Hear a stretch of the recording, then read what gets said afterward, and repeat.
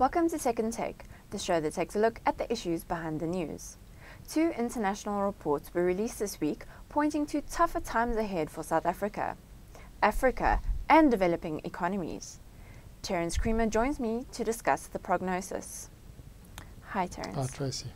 So first of all, the International Monetary Fund has downgraded South Africa.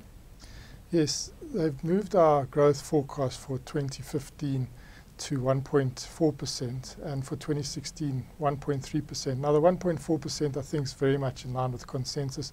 It's a major downgrade from where we thought we would be earlier in the year at around the 2% level, and the IMF also thought we would be at that level when they last put out the World Economic Outlook report. So it is a material downgrade, but I think it has been coming. I think the view of 1.3% for 2016 is a little bit lower than anyone had hoped, and a bit of a shock to everyone. And hopefully we won't perform at those low levels. But I think what the IMF is showing is that the commodity price impact that is having a major effect on South Africa and the region, any commodity producers and exporters, as well as the slowdown in China, which is a major trading partner for South Africa, but also for the continent. And then we have this upcoming normalization of the interest rates in the US, which is also having an impact, and we really see our currency is all over the place at the moment, I think, in anticipation of that change. So we're caught in this low growth trap at the moment, and there's a lot of headwinds currently battering South Africa, and it's going to be a torrid few years. And the World Bank's also released a more Africa-focused report, which has also warned of social fallout because of South Africa's weakened performance. That's correct. The World Bank released its Africa's Pulse report this week, and that gives an insight into sub-Saharan Africa's growth, which they've marked right down to about 3.7, 3.8% for 2015, which is quite a material change from where this continent was, despite South Africa being a slow-growing country for a number of years. Prior to the financial crisis of 2008, the continent was growing at 6.5% plus.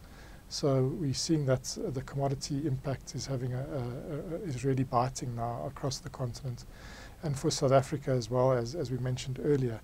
And the fallout across the continent is really, that the fiscal space that countries once had is no longer there. They're going to do fiscal consolidation, so government spending is retreating, and growth is retreating in sync with that, along with the fact that the commodity prices and the trade with China is far weaker.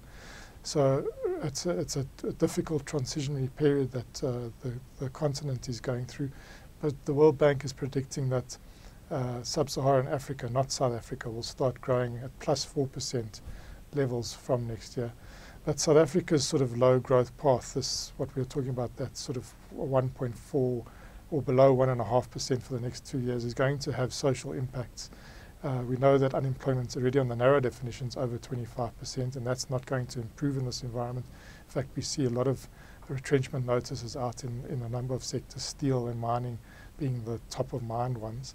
And then the World Bank's also revised its extreme poverty line to $1.9 a day. And under that line, and under the conditions that South Africa is in, a good 14% of South Africans, 7 million of our fellow citizens, are going to be under that poverty line.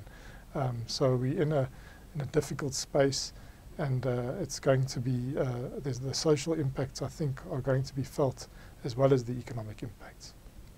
And given this background, what do you expect the emphasis of Finance Minister Nene's mini-budget to be? Well, I think it's all about credibility building. I think that, as I said about other African countries, they've had to enter into a fiscal consolidation phase ahead of maybe some sort of recovery, maybe from next year. Similarly, South Africa has to show that its fiscal balances are credible. We've seen rising debt levels. We've seen rising consumption expenditure within the budget. All those are Finance Minister Nene is trying to rein in, and has been signalling that we will rein that in. I think he's going to have a tricky balancing act around the fiscal deficit. We've set targets that look like they could be slipping. Tax revenues, although private personal tax revenues are fairly strong, a lot of companies are in distress, so therefore corporate taxes will be under some strain at the moment. So on the revenue side, we've seeing stress. On the expenditure side, we've had a wage settlement that was higher than government had hoped for public sector workers, so therefore there's additional money that's going to be spent there. So there's a threat of some slippage around that target of the deficit, and it's going to be interesting to see how he communicates any slippage if there is, but I think that he'll more want to communicate no slippage and emphasize the headcount freezes and the cuts and the reprioritization that government is making during this mini budget. But what will definitely happen as well is I think Finance Minister Nene will revise downwards the growth forecasts from February, which were around that 2% level. I think it's going to be more in line with what we're seeing the IMF saying, maybe even aggressively down below that, to be more, I think, in this whole more conservative, more credible vein, I think is going to be the message that we're going to try and express, that we've got a hand on the teller, that we understand the constraints. And I think he'll be also reaching out to business and calling on, and to labour and all the social partners, calling for partnerships and emphasising the need to continue in partnership with those elements that will alleviate some of the structural constraints, especially around infrastructure, carry on with infrastructure spending, because we know electricity is a major constraint and we need to get that right, but also in the transport environment and in the water environment, we need to continue with that.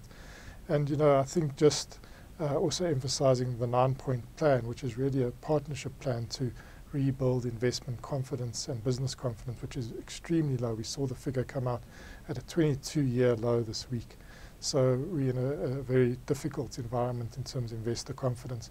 And I think he'll be wanting to be a credible voice, be a balanced voice, but also to provide some stimulus for that partnership so that we can try and break out of this low growth environment.